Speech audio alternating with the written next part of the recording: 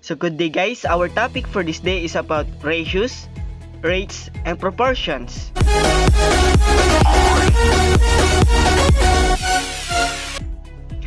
A ratio is the comparison of two quantities with the same unit. A ratio can be written in three ways. First, as a quotient or fractions in simplest form. Second, as two numbers separated by a colon, so yung dalawang tuldok. And third, as two numbers separated with the word 2. Note, ratios are unitless. When we talk about unitless, no units. Example, write the ratio of 25 miles to 40 miles in simplest form. What are we comparing? Of course, miles. So we have 25 miles to 40 miles. So we have 25 miles all over 40 miles. So units like factors, simplify, divide common units out. So ika-cancel po natin yung unit ng 25 miles and 40 miles. So ang gagawin po natin is ika-cancel po natin yung units ng 25 miles and 40 miles. So we have cancel miles. So ang matitira po is 25 all over 40. 25 and 40 as a common factor of positive 5. So 25 all over 5 is equivalent to 5. And 40 divided by 5 is equivalent to positive 8. So 25 all over 40 is simplified to 5 all over 8. So the ratio is 5 all over 8 or 5 semicolon 8 or 5 to 8. So next example, write the ratio of 12 feet to 20 feet in simplest form.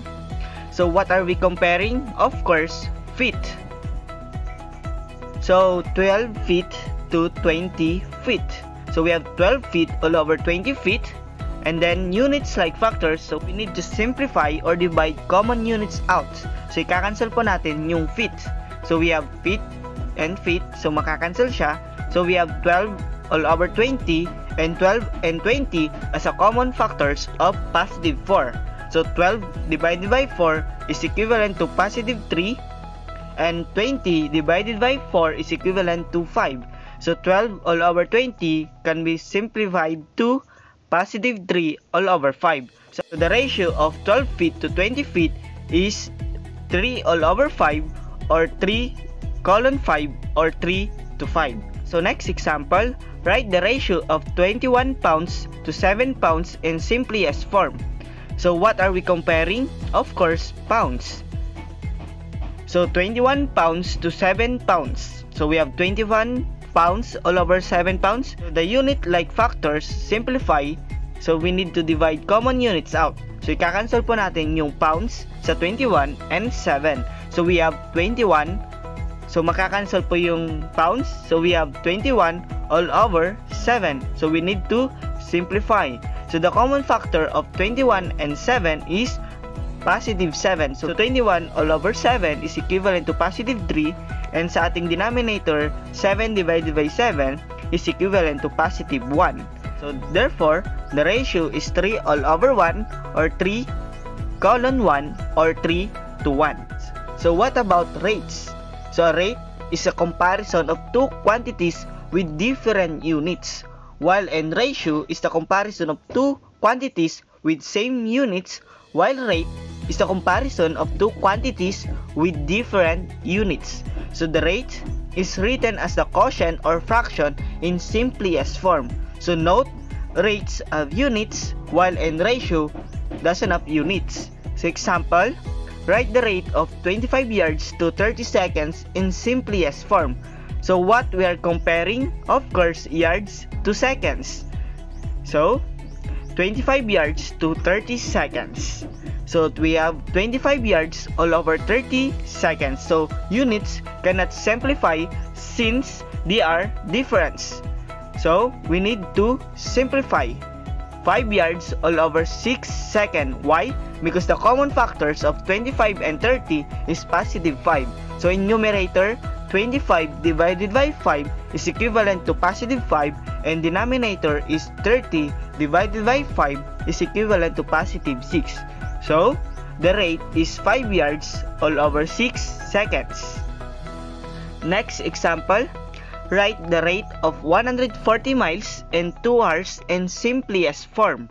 So what are we comparing? Of course, miles to hours or miles in hours. So we have 140 miles to 2 hours. So 140 miles all over 2 hours. So units cannot simplify since they are different. Of course, hindi magkaparehas ang miles and hours. So we need to simplify 140 and 2. So the common factor of 140 and 2 is 2. So we have 70 miles all over 1 hour because 140 and numerator is divided by 2, which is equivalent to positive 70 miles, and 2 hours in our denominator is divided by 2, so we have positive 1 or 1 hour. So therefore, the rate is 70 miles all over 1 hour or 70 miles per hour or 70 mph. So notice the denominator is positive 1 after simplifying. So next is unit rates. So what is unit rate? So a unit rate is a rate in which the denominator is positive 1. So katulad siya sa ating previous example, which is 70 miles per hour. So yung ating denominator is 1. So once ng denominator is 1, then that is unit rate. So the 1 in the denominator is dropped, and often the word per is used to make the comparison. Example, miles per hour or mph. And next is miles per gallon or mpg. So in our example, write as a unit rate 20 patients and 5 rooms. So what are we comparing? Of course, patients and rooms. So we have 20 patients and 5 rooms. So 20 patients all over 5 rooms. So units cannot simplify since they are different. So simplify. So the common factor of 20 and positive 5 is 5. So we have 4 patients all over 1. Why? Because 20 patients divided by 5, which is our common factor, is equivalent to positive 4. And then 5 divided by 5 in our denominator is equivalent to 1 room. So the rate is 4 patients and 1 room. So we have 4 patients per room.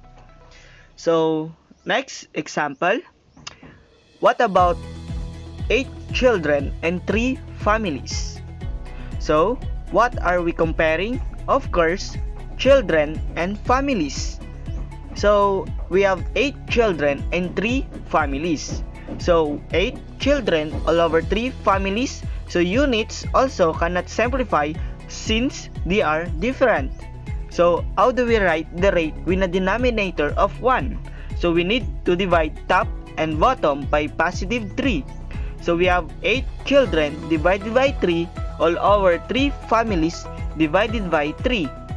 So 8 all over 3 children all over 1 family, because 3 divided by 3 in our denominator is equivalent to positive 1. So 8 all over 3 children is also equivalent to 2 all over 2 children and mixed fraction and all over 1 family. So therefore, the rate is we have 2 and 2/3 children and 1 family, or 2 and 2/3 children per family. But note na wala po tayong 2/3 na children. Hindi po natin siya pwedeng hatiin, but ito is just an example.